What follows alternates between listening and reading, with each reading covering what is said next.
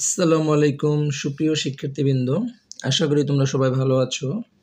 আজকে আমরা ময়মনসিংহ বোর্ড 2021 সালের তাপগতিবিদ্যার দুটি সৃজনশীল প্রশ্ন ছিল, তার প্রথমটি নিয়ে আলোচনা করব। তোমরা অনেকে বলেছো যে এই সৃজনশীলটির সমাধান করে দিতে, তো আমি প্রথমে প্রশ্নটি আমরা সবাই মিলে দেখে নেব। এখানে বলেছে যে এ ও বি দুটি ইঞ্জিন, এ ইঞ্জিনটি -60°C তাপমাত্রার নিম্ন তাপাধার থেকে 2400 জুল তাপ গ্রহণ করে এবং উচ্চ তাপাধারে 3600 জুল তাপ বর্জন করে। অপরদিকে বি ইঞ্জিন প্রথম ধাপে 0°C তাপমাত্রার 5 কেজি বরফকে 0°C তাপমাত্রার পানিতে পরিণত করে, আর দ্বিতীয় ধাপে 0°C তাপমাত্রার 5 কেজি পানিকে 100°C তাপমাত্রার পানিতে পরিণত করে। বরফ গলানোর আপেক্ষিক সুপ্ততাপ দেওয়া আছে এবং পানির আপেক্ষিক চাপ দেওয়া আছে। তো গ নম্বরে বলেছে যে এ ইঞ্জিনের উচ্চ তাপাধারের তাপমাত্রা নির্ণয় করো, আর ঘতে বলেছে যে উদ্দীপকের বি ইঞ্জিনের প্রথম ও দ্বিতীয় ধাপে এন্ট্রপির পরিবর্তন সমান হবে কিনা। তো আমরা সমাধান করব প্রথমে গ নম্বর। তো বলেছে যে এ ইঞ্জিনের উচ্চ তাপাধারের তাপমাত্রা নির্ণয় করো। তো আসলে এখানে গ নম্বরে মেনলি যে রেফ্রিজারেটরের যে টপিক্সটা আছে তার উপর ভিত্তি করে সৃজনশীলটি করা হয়েছে। তাহলে আমরা কি জানি? আমরা জানি যে এখানে এ ইঞ্জিন নিম্ন তাপাধার থেকে তাপ গ্রহণ করে আর উচ্চ তাপাধারে সে তাপ বর্জন করে। যেহেতু নিম্ন তাপাধার তাপ গ্রহণ করে আর উচ্চ তাপাধারে বর্জন করে, তাহলে রেফ্রিজারেটরের মূলনীতিটা কি? সে নিম্ন তাপাধার থেকে তাপ গ্রহণ করে, উচ্চ তাপাধারে তাপ বর্জন করে। তাই এই নীতিটা আসলে রেফ্রিজারেটরের মূলনীতি। তো রেফ্রিজারেটরের কর্ম সম্পাদন সহগ কে থেকে আমরা কি জানি? রেফ্রিজারেটরের কর্ম সম্পাদন সহগ দেখো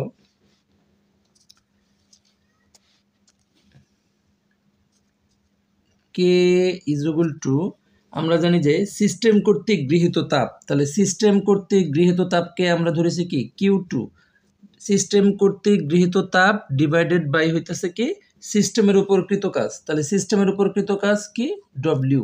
তাহলে কে সমান আমরা জানি Q2/W, বা Q2 W সমান কি লেখা যায়?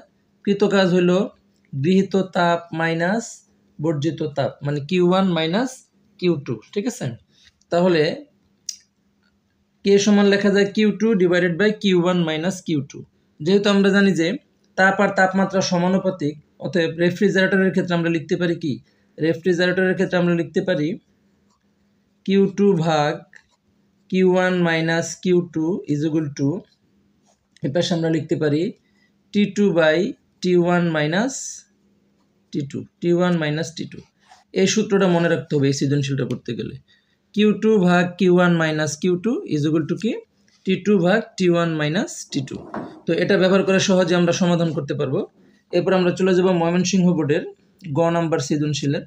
তো এখানে প্রথমে বলেছি যে তাপ উৎসের তাপমাত্রা এখানে কত? বলছে যে এ ইঞ্জিনটি -60°C তাপমাত্রা। তাহলে তাপ উৎসের তাপমাত্রা কত হবে? এখানে তাপ উৎসের তাপমাত্রা হবে T1 সমান -60°C। তো -60°C যদি আমরা কেলভিনে রূপান্তর করি কত আসবে? তার মানে 273 মাইনাস 63 চলে আসবে 210। ঠিক আছে? 273 মাইনাস 60 কত চলে আসে? 60, আমি 63 লিখেছি, সরি। তাহলে 273 মাইনাস 60 চলে আসবে 213 কেলভিন। কত? 213 কেলভিন। আচ্ছা, T1 আমরা পেয়ে গেছি। গৃহীত তাপ প্রশ্নে বলা ছিল কত? গৃহীত তাপ বলা ছিল 2400। তাহলে গৃহীত তাপকে আমরা লিখতে পারি Q1। তো Q1 কত? 2400 জুল। গৃহীত তাপ বলা ছিল 2400 জুল। বর্জিত তাপ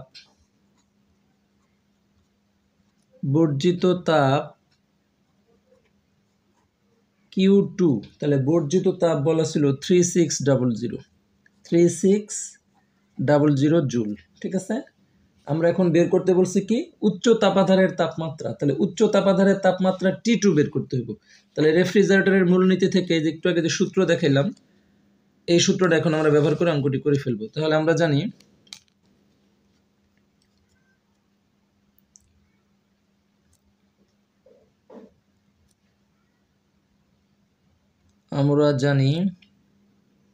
Q2 divided by Q1 minus Q2 is equal to T2 divided by কি T1 minus T2। আচ্ছা, তাহলে এখান থেকে আমরা কি বের করব? এখান থেকে আমরা বের করব T2 এর মান, বা T2 into Q1 minus Q2 is equal to, আর যদি গুণ দেই এ পাশে কত চলে আসবে? Q2 T1 minus T2,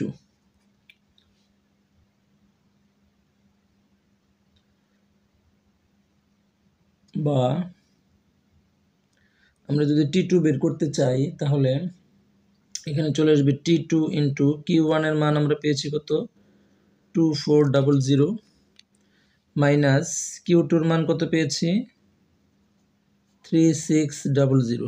ঠিক আছে, 3600 ইজ ইকুয়াল টু Q2 এর মান পেয়েছি আমরা 3600, T1 আমরা পেয়েছি 213 মাইনাস T2, 213 মাইনাস কত? T2। ওকে, তো এটাকে যদি সমাধান করি তাহলে আমরা পাবো, দেখো T2 ইন্টু 2400 থেকে 3600 বাদ দিই, 2400 মাইনাস 3600, 2400 মাইনাস 3600 মাইনাস 1200 কত চলে আসে? মাইনাস 1200। আর এখানে দেখো 3600 ইন্টু 213, 213 যদি গুণ করি চলে আসে কত? 766800 মাইনাস 3600 T2, 3600 কত? T2। ঠিক আছে, আচ্ছা, তো 3600 T2। এরপর আমরা যদি এখানে গুণ করে দিই চলে আসে কত? সব T2 যদি এখানে নিয়ে আসে তাহলে মাইনাস 1200 T2, আর এখানে মাইনাসটা এই পাশে নিয়ে আসলে আসে প্লাস 3600 T2 সমান সমান 766800। ঠিক আছে, বা এই পাশে যদি 3600 থেকে, দেখো 3600 T2 থেকে যদি 1200 T2 বিয়োগ দেই চলে আসে 2400 T2, আর ওই পাশে থাকে ডান পাশে 766800। বা পরের লাইনে কি করতে হবে? শুধু T2 গুণ অবস্থায় গুণ আছে, এই পাশে গেলে ভাগ হয়ে যাবে, তাহলে 766800 ভাগ 2400 চলে আসে কত? 319.5। 300, তাহলে T2 কত? 319.5 কেলভিন। তাহলে T2 আমরা পেয়ে গেলাম কত? 319.5, এত কি কেলভিন। ঠিক আছে, এত কেলভিন পেয়ে গেলাম। তাহলে গ নম্বর শেষ। এ ইঞ্জিনের উচ্চ তাপাধারের তাপমাত্রা ছিল 319.5 কেলভিন। তো আশা করি বুঝতে পারছো। এরপর আমরা চলে যাব ঘ নাম্বার প্রশ্নে। তো ঘ নাম্বার প্রশ্নটি আরেকবার দেখে নেই। তো দেখো ঘ নাম্বার প্রশ্নে বলেছে, ঘ নাম্বার করবো এখন আমরা।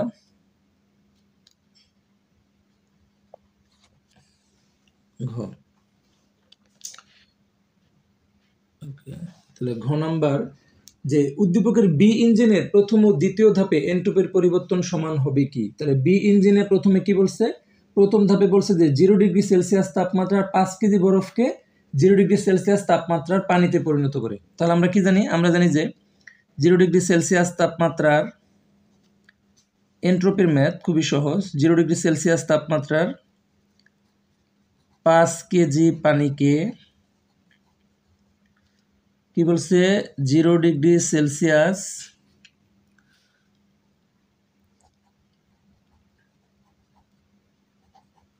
তাপমাত্রার 0 ডিগ্রি সেলসিয়াস তাপমাত্রার 5 কেজি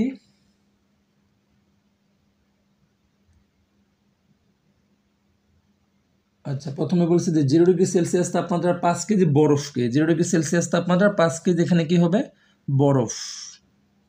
ঠিক আছে, 5 কেজি বরফকে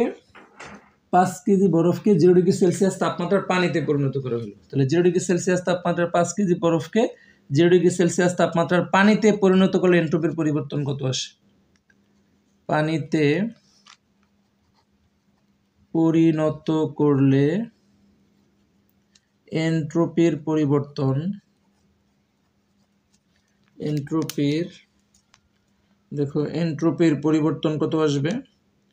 এন্ট্রপির পরিবর্তন আসবে, এটাকে আমরা DS1 ধরি। তাহলে তাপমাত্রা যদি সেম থাকে, বরফ থেকে পানি হবে কিভাবে? বরফ গলনের আপেক্ষিক সুপ্ত তাপের জন্য। তাহলে DH সমান আমরা সূত্র শিখছিলাম কি, DH সমান তাপ বাই তাপমাত্রা। তাহলে তাপ হইল DQ, তাপমাত্রা হইল T। আবার DQ সমান লেখা যায় কি mLF বাই T। ঠিক আছে, mLF বাই T। তাহলে m কয় কেজি? 5 কেজি বরফ, 5 ইন্টু বরফ গলনের সুপ্ত তাপ কত ছিল? বরফ গলনের সুপ্ত তাপ ছিল 336,000 ডিভাইডেড বাই টি, তাপমাত্রা 0 ডিগ্রি সেলসিয়াস। তাহলে 0 ডিগ্রি সেলসিয়াস মানে কত? দেখো তাপমাত্রা 0 ডিগ্রি সেলসিয়াস মানে হলো, ক্যালভিনে নিতে হবে অবশ্যই, এটা খুবই ভালোভাবে মনে রাখতে হবে। 0 ডিগ্রি সেলসিয়াস মানে হলো 373 ক্যালভিন। ঠিক আছে, তাহলে এখানে আমরা কত লিখব? এখানে আমরা লিখব 273, সরি 0 ডিগ্রি সেলসিয়াস মানে 273 ক্যালভিন। তো এটাকে সমাধান করলে কি পাবো? দেখো 5 ইন্টু 336,000 ডিভাইডেড বাই 273, তাহলে আমরা পেয়ে যাই 6153.84, আমরা পেয়ে যাই 6153.846। তাহলে 85 লেখা যায়, এটাকে কি লেখা যায়? 85। আর এন্ট্রপির একক কি? এন্ট্রপির একক হলো joule per kelvin, joule per kelvin. ঠিক আছে, এই হলো প্রথম পার্ট। এবার এটা হলো প্রথম ধাপে। দ্বিতীয় ধাপে আবার কি বলছে? দ্বিতীয় ধাপে বলছে যে 0 ডিগ্রি সেলসিয়াস তাপমাত্রার 5 কেজি পানিকে 100 ডিগ্রি সেলসিয়াস তাপমাত্রার পানিতে পরিণত করা হলো। তাহলে এখানে কিন্তু দুইটা। দ্বিতীয় ধাপে আমরা কি পাবো? দেখো দ্বিতীয় ধাপে আমরা পাবো প্রাথমিক তাপমাত্রা T1 হলো 0 ডিগ্রি সেলসিয়াস মানে হলো 273 কেলভিন, আর শেষ তাপমাত্রা T2 হলো 100 ডিগ্রি সেলসিয়াস। ঠিক আছে, 100 ডিগ্রি সেলসিয়াস, তার মানে 100 প্লাস 273 আমরা পাবো কত? 373 কেলভিন। তাহলে এই ক্ষেত্রে এন্ট্রপির পরিবর্তন, পানির আপেক্ষিক তাপ লিখে নেই। এস হইতেছে পানির আপেক্ষিক তাপ 4200 joule per KG per kelvin. ঠিক আছে, joule per KG per kelvin. তাহলে দ্বিতীয় ধাপে দেখো 0 ডিগ্রি সেলসিয়াস তাপমাত্রার পানিকে 100 ডিগ্রি সেলসিয়াস তাপমাত্রার পানিতে পরিণত করতে এন্ট্রপির পরিবর্তন করতে হবে কি? 0 ডিগ্রি সেলসিয়াস তাপমাত্রার পানিকে 100 ডিগ্রি সেলসিয়াস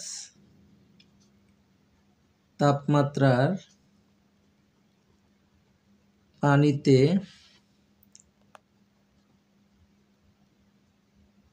পরিণত করতে